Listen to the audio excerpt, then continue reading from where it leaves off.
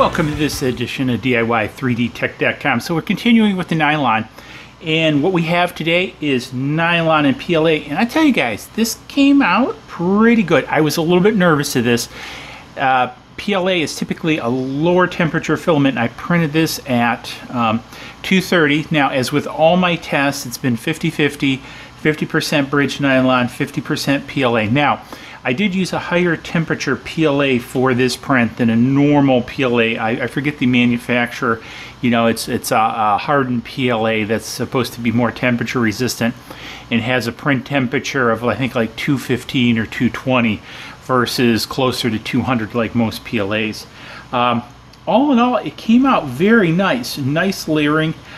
A little bit of issues at the crown. I'll do some overlays with the microscope, but you know, very little issue with the crown versus a lot of the other ones. For example, ABS and ASA, where they had a lot of crown issues. This isn't bad. It's not perfect, but again, I think the flow, and I think again it comes down to the amount of extrusion and the throw of the extruder, because it's a geared extruder.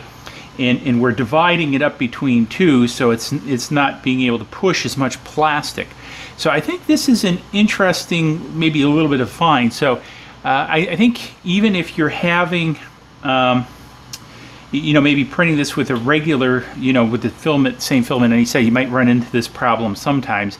But you know, also I think, you know, part of it may be retraction, but I'm doubting there's much retraction, if any, here. So this is something I'm going to have to dig into, but for the sake of conversation, PLA and bridge nylon do mix. It has a nice structural feel to it, very rigid, kind of a bit of a matted finish compared to what the normal PLA would be.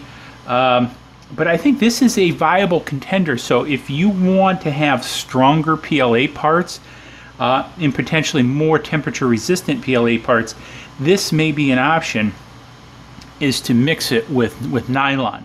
So I would say give it a try, because one of the things, again, I'm going to do after I get through, and by the time you probably see this video, I've gotten through all the tests, I'm going to start doing some more tests, particularly with nylon. I've been really impressed with the way the nylon's performed. So I'm going to try some dimensional tests and some temperature tests and some durability tests of the different filaments. I'm probably going to focus more on you know, PLA, PETG, and ABS than ASA and some of the other ones, because you know, these come very close to working and being acceptable prints as they are.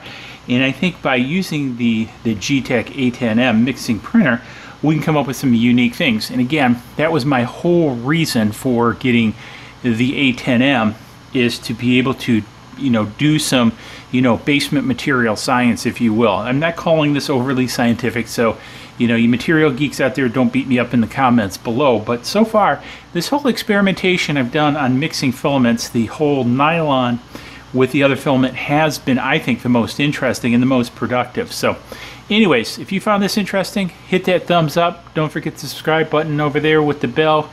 Get those brackets so you're notified when I put out new content. Swag shop's in the corner if you're looking for some cool stuff. Let me know in the comments below what we could use this material for. Cheers, see you in the next video. Please click like below and subscribe to the channel.